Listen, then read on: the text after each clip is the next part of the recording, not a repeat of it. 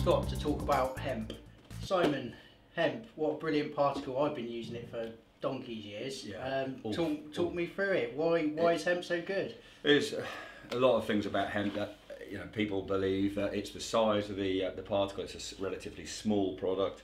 So it's very similar to what a fish might naturally eat, like snails. So some of the invertebrates that a fish might find naturally in the I lake. guess once it's cooked, it's quite dark, and if you do happen to see some natural snails in the lake, they are very often much they like carpet the marginal gravel, don't they? Yeah. And, hemp would look a bit like that. And I guess the crunchiness as well with a hemp. The crunchiness, similar. I think, would be similar, definitely. The other thing about it is it's got an oiliness to it. Anybody who's cooked hemp at home will see that beautiful oily slick you get on the surface of hemp when you cook it, and that's inherently very attractive. So most of the cyprinid fish, so the coarse fish that we would all fish for, so your roach, your bream, your tench, and of course carp, absolutely love hemp. It's a really good all-round coarse fishing bait. But as a carp fisherman, it's a very vital tool and weapon in our armoury.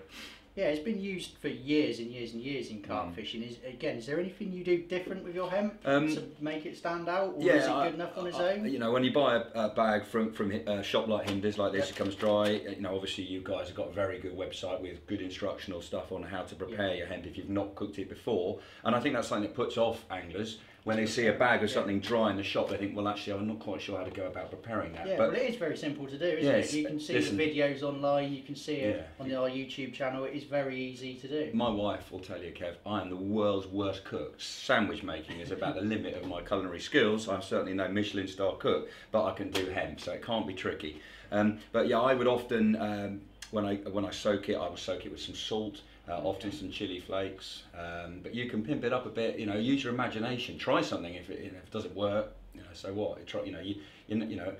What comes up with why we have here, for example, salt and pepper hemp, is because someone tried it and it worked. Yes. So there's if you go into a supermarket, there's a wealth of things you could try cooking up with your hemp. But I find from my personal use, soak it with some salt and some chili flakes creates a fabulous bait. Do you always cook it yourself, or do you use the jars? I definitely use the jars.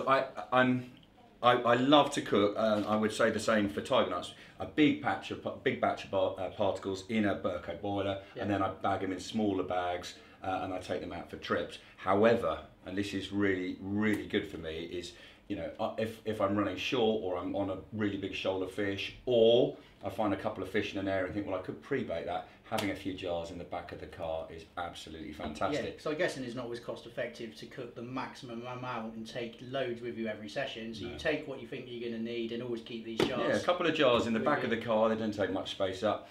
My terrier can live around them. And I have them in the back of the car, and if I walk around the lake and think, well, I quite like to put a bit of bait on that spot, I've got a jar with me, so I'm a great advocate of having a few jars. But for the bulk of my angling, I would have a big batch made up. Yeah, that's right. Okay, so what sort of quantities do you use in your typical session? Okay, that's a good question. Well, again, it depends a lot on the situation and on the number of fish, because we've mentioned a shoal of roach or bream coming in on this. Roach love this stuff; they'll clean up quite a lot. Yeah. If I'm fishing a lake that's specifically got carp in it, nothing else, then a few hundred grains, an egg cupful, is quite a bit sprayed. However, a jar like that, if there's a few, maybe 20 or 30 doubles coming in swim, that's gone in a moment. You need to judge it a bit on the fishing situation, the weather, and the number of fish in front of you. So if I'm spotting bait out and I know that there's big shoals of fish in the lake, then be confident to put quite a bit out if the weather's right. On those hot, muggy days when the fish aren't really feeding, don't think, well, this is the wonder bait, and put it all in. Start light, and you can always put a bit more in if the fish come onto you well. So yeah, less is more. You can always put a bit more out. You can't take it out. And it is. I tend to find in my fishing that once they get on it, they can eat large quantities. Oh, they of can. it. Yeah. So, the other thing I really watch, one of the for me, I do a lot of margin fishing, Kev. Yeah. I like the fact that I can put a handful of hemp in on what looks like quite a dirty bit of lake bed in the margin. And be able to peer in with my Polaroids on, look down.